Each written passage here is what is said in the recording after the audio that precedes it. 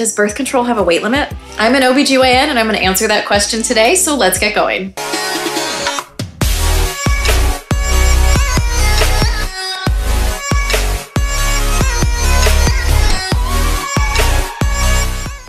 Hey everyone, I'm Dr. Jen Lincoln, board-certified OBGYN, author, educator. This channel is the health class you wish you had in high school. Go ahead and like, subscribe, turn on the bell so you never miss an upload. I get asked this all the time. The birth control pill, does the shot, is it not gonna work as well if I'm of a higher weight? And rather than just one blanket answer, I wanna break that down for you. There is a lot of misinformation about birth control. Like there is no shortage.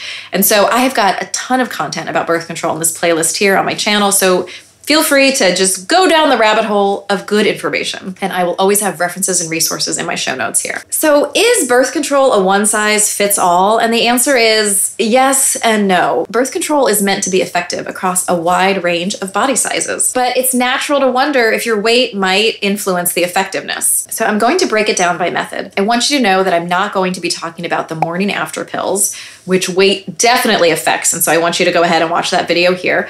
And I'm also not going to be covering abortion pills, which, quick answer, no, it doesn't change the effectiveness, but if you want more information, you can also go here. So let's first talk about the combined birth control pill. This has some combination of estrogen and progestin in it to prevent pregnancy. There are many different kinds of pills out there. Studies have actually been conflicting on whether or not these are as effective at higher weights, which is really annoying. I would love to just give you a yes or no answer. The one key takeaway I would want you to know is that there's one particular combination where they may not work as effectively if you have a BMI over 25. These are pills that are ethinyl estradiol and norethindrone. So for example, low estrogen. Data has actually shown they might be twice as likely to fail if you have a BMI of over 25.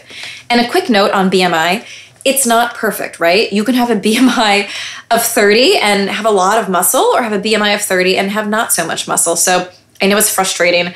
It's the best that we have right now, so I'm just using those markers. And why might these not work as well? It's based on the altered metabolism if you have higher level of fat in your body. So the bottom line when it comes to combined birth control pills, there's probably not a huge effect, but stay away from versions like low estrogen if you have a concern and your BMI is over 25. Moving on to the progestin only pill, or what some people call the mini pill. Like it sounds like, it only has progestin in it. And we do not have data to show that your weight affects how well these work. Their primary mechanism of action is thickening the cervical mucus, and we don't see a change. Moving on to LARCs, or long-acting reversible contraception. This includes the IUDs, both the hormonal and non-hormonal, and the arm implant, or Nexplanon.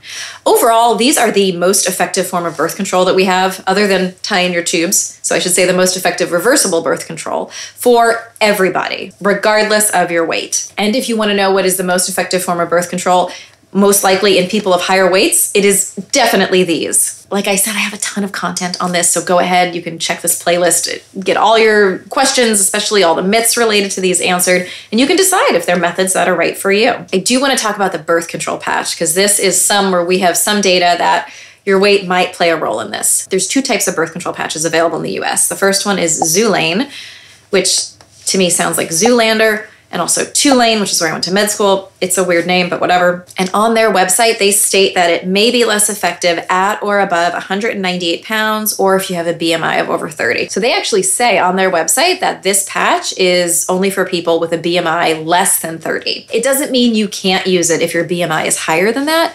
It just may be less effective. However, if this is the method that you want to use, like the only one you can tolerate, it is absolutely better than nothing. So it's worth a conversation with your healthcare provider. The other birth control patch is called Twirla, which just sounds like, I don't know. Birth control names are very weird, like let's be real. So they also say on their website that this is an option for people with a BMI of less than 30. Studies have shown that it may be less effective if your BMI is between 25 and 30, and is less effective for a BMI over 30. So again, doesn't mean you can't use it, but it may not be the best method for you. Okay, the last two forms that I'm going to talk about are the Depo shot, or it's a once every 3 month shot.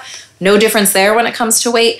And also the vaginal ring. And there are two different kinds of rings that you can put in the vagina. One that you put in, you can leave for 3 to 4 weeks, and then you use a new ring after that. That's called the Nuvaring, or Annovera, which is a similar pattern, but you can use the same ring for 13 menstrual cycles. Either way, they're both effective, and there has been no data to show that if you're at a higher BMI or a higher weight, that they will be less effective. Okay, bottom line, for most birth control methods, weight does not have a huge impact, if any at all. However, the two things that do stand out are the birth control patches and birth control pills like Loestrin that have that norethindrone and ethinyl estradiol. So what should you do if you're not sure?